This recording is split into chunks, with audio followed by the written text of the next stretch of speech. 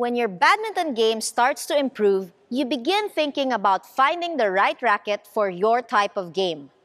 I'm going to give you some tips on how to find the one that matches your style on court. Hi, I'm Coach Kennie, and if you want to level up your badminton game, do hit that subscribe button and that notification bell. Having the best racket ever made is probably not enough to make you a world-class player.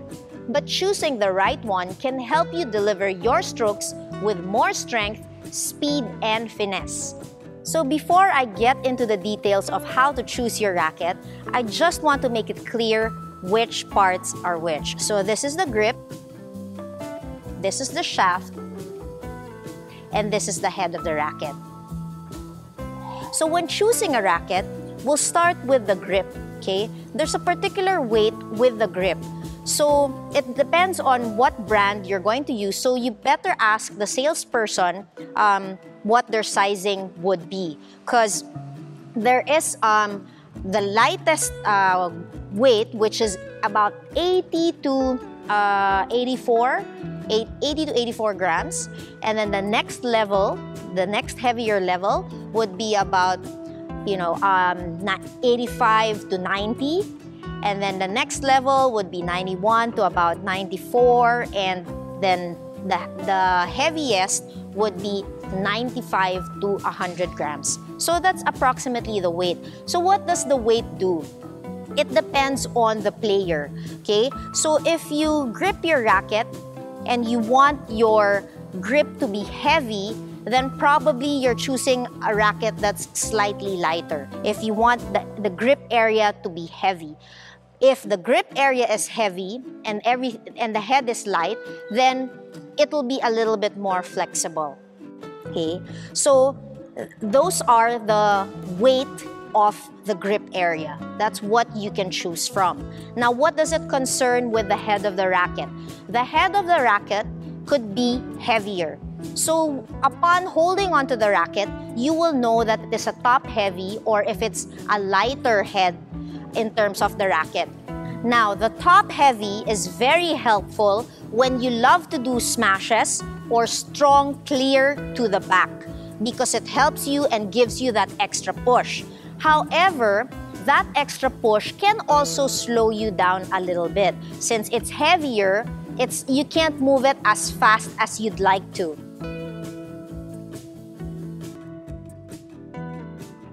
If the head of the racket is light, then that means you can move faster and swing it faster.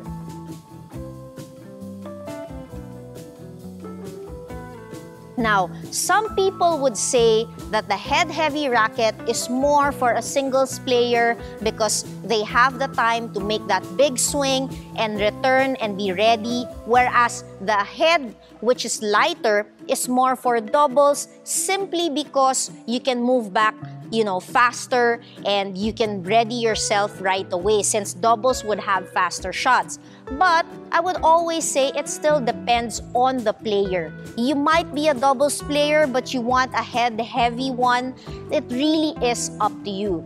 For me, rackets are very personal in the sense that it's a personal preference. Pretty much like flavors of ice cream. If you love eating ice cream, we would all have different tastes with regards to the flavors. So it's also the same with the racket. Now, if I were to compare a racket and sort of something like a hammer, when we picture a hammer, we know that it is head heavy. So that head heavy helps us in hitting that nail and speeding up to push that nail in wherever you want to push that nail in. But when you turn it around, when you flip it around and use the back part, which is the lighter part, to hit the nail, sure, you'd still get the job done. You'd still be able to push the nail, but on a different speed. So again, it depends on what type of player you are, what type of game you enjoy playing. That's how you pick the racket. The shaft is pretty much what connects the head and the grip. There are stiffer shafts.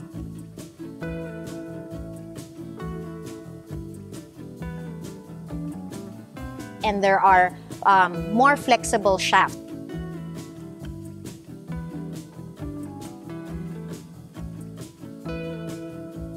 So you have to know what suits you.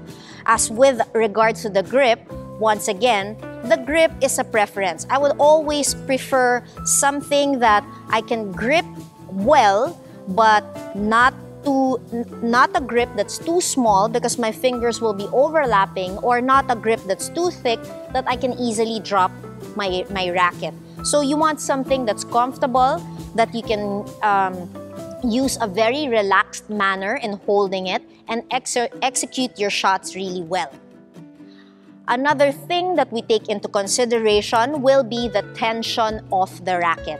So how tight the strings are, okay? A simple tip is that normally in tropical weathers that are very, hot and stuff, normally you go for a higher tension, simply because the strings could move from the heat. Now, what are the tensions? What are the different tensions? Normally, for a beginner, you'd go for a 22 to about 23-pound tension of strings. And then for a more intermediate player, you'd go for a 24 to 26 tension. And 27 and up for the more advanced player. Now, the tighter the tension, the more you have to be good with control, because the higher the tension, it will be very bouncy. So if you're more accurate, which is why it is preferred for the more advanced players. So those are the things to take into consideration when choosing your racket. If you want to develop your fingers, wrists, forearms so you can hold your racket and execute your strokes better, click on the video you see on your screen. Don't forget to subscribe so that you can level up your game and be the next smashing success.